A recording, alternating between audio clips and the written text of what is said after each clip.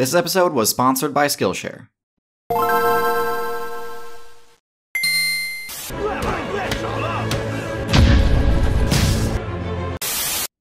Humans are the most overpowered class this game has ever seen. Even builds with a near max power stat have little chance against a fully armed human. And conversely, even builds with the highest defensive stats in the game still can't block attacks from the ridiculously OP weapons humans unlocked via crafting. The shifts in the meta reflect how overpowered they are. But what would happen if humans were nerfed? What if their intelligence stat was lowered back below the point where they gained the ability to make tools? Which builds would become the new top tiers? And which ones might actually become less viable without humans?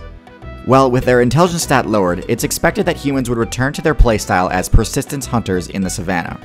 Even without advanced intelligence abilities like tool use and fire control, they would still excel at this because of their unique ability to regenerate stamina by sweating.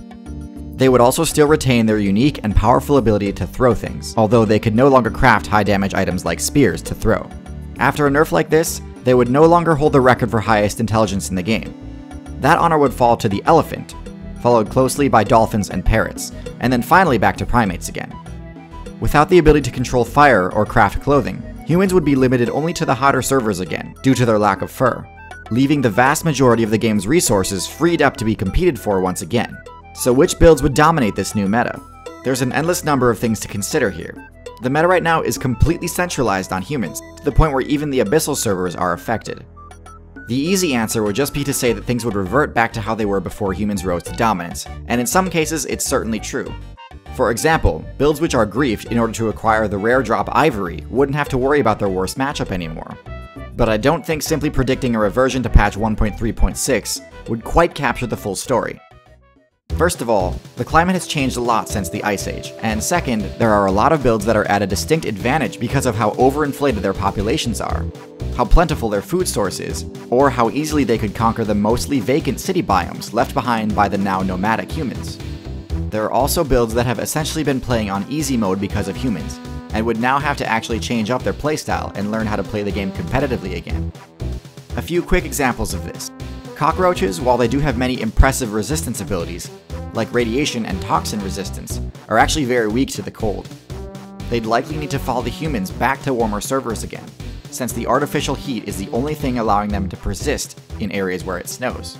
Rats would also likely experience a drop in popularity because cities would no longer be protected from threats like snakes, and without humans to feed them, cats would also have to step up their game.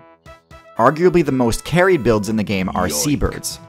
While they were perfectly capable of surviving on their own due to the dominant matchup they have against fish, they've lost many of their abilities because looting garbage dumps turned out to be better XP per hour. Without humans constantly putting free loot on their plates every day, many of these bird players would be completely lost. Even if they did know how to hunt for themselves, the ratio of fish to birds is too low to support the vastly inflated player base that they have. So you'd for sure see a sharp decline in their numbers following a balance patch like this. But in my opinion, the direction that the core meta takes hinges upon how the livestock player base adapts. Of all the domesticated builds, there are only 3 I would predict have the best chance at rising to dominance. The first of which is the cattle. Cattle have a huge population advantage with this scenario, with an active player base of over 1 billion. With their astoundingly high base power stat and equally impressive HP level, there's a very real possibility that cattle will be more viable in the wild than some of the current herbivore builds like deer and elk. It's tough to imagine the current top tier predators having a good matchup against cattle. I could be horribly wrong, and cattle could get absolutely bodied once human mains are no longer protecting them. But in my opinion, the fences that they're kept in right now protect other players more than they do the cattle. Not all cattle would succeed after the balance patch. Some cattle builds are actually unable to respawn without the assistance of human players. But some, like the Texas Longhorn, don't have this issue, and would excel in the absence of humans, who could crush any players who stand in their way. The only builds I could see not having any issues competing with them would be the semi-aquatic ones like the moose, especially since the moose can arguably match the cattle's base stats too. The second potential breakout class is the horse. Horses are actually already invasive in the American West, having been brought there by humans hoping to use them as a support class. They already are uncontested in the current spot, and without humans to capture and sell them, there aren't many predator builds in the area that could challenge them. Their unique ability to sleep standing up makes stealth-based offensive strategies less effective against them, so predators would need to spec into more powerful damaging moves to ever pose a real threat. The last of the domesticated builds I would bet on would be the pig. Pigs are extremely effective generalists that are both versatile and powerful. They have no problem returning to the wilderness, and in instances where it's happened, they devastate casual players because of their ability to dig up burrows. Feral pigs have great matchups against anything within the same weight class as them. Lynx and wolves can't really compete without risking taking serious damage in a fight. However, with humans out of the way, we have to talk about which predator builds would resurface now that humans aren't systematically annihilating them. Predators with good matchups against the pig would start to reclaim their former dominance outside of their territory from present day. Builds from the north, like the grizzly, and builds from the south, like the jaguar, would no doubt become optimal choices in the region again. Lions used to exist on every major server, so it makes sense that they'd jump at any opportunity to regain their former glory.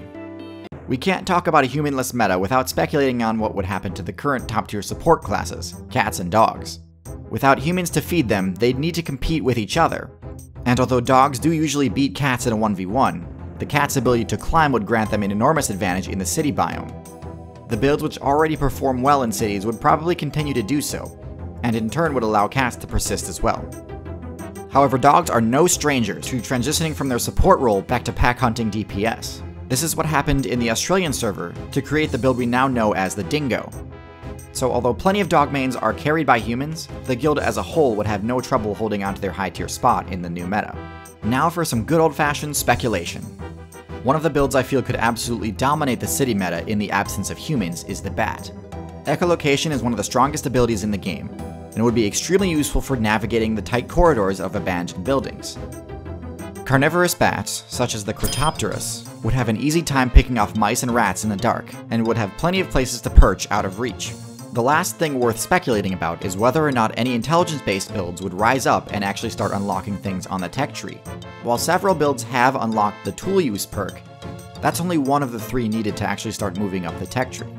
Control of fire has been unlocked by certain hawks in Australia, but they can't make it themselves, they can only spread it.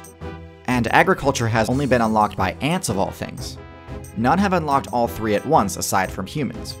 Aquatic intelligence builds like the octopus and dolphin probably won't ever unlock fire control. Ants probably won't either because they are too small to handle it without being in range of its heat, but I suppose it's possible. Parrots and elephants have the best shot in my opinion, as they both have the ability to pick up items, both have long lifespans, and both are herbivores that would benefit greatly from unlocking agriculture. There is also of course the possibility that one of the other simians starts to spec into bipedalism, higher intelligence, and vocal cords, to simply copy the human niche. Learning new skills like this isn't easy, but if you watch my channel, I'm betting you enjoy learning things from YouTube. And so do I.